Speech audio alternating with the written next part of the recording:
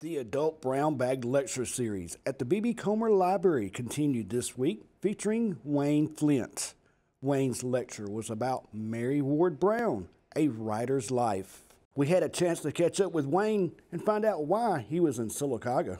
I lecture all over the world, and my favorite place to lecture is Sylacauga, Alabama. Lots of good friends and former students and wonderful people, and a proud town with a wonderful past.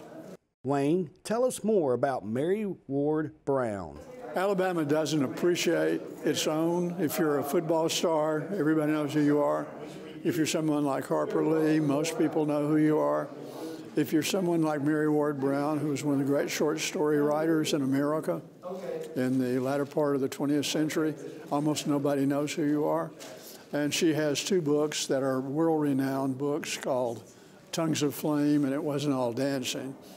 And there is no better writer of short stories than she was, and she was honored by being asked to join 20 American writers and 20 Russian writers for a wonderful anthology of Russian and American writing, and they chose one of her short stories for that collection.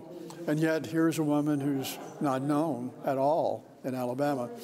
And so sometimes we take pride in stuff like football, which is transient. It'll be here and gone.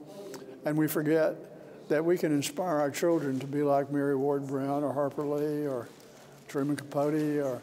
There's so much to be proud of in this state, and I just want people to understand that literary culture. She wrote a story called A Meeting on the Road, and it's about a man who had a black friend in Marion, Alabama.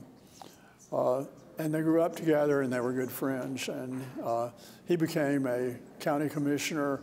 And then when the politics of the Perry County changed and a black majority took over, they fired him and hired somebody else, an African American. And he was really bitter. And one day he was walking down the road, and this car came by and sprayed gravel all over him, knocked him down, and he started ranting and cursing, and the car stopped. And this guy got out of the car, and it was his childhood black friend who had gone by. And all of a sudden, he had used the N-word in his rant, and he thought, I always hated that word when others used it.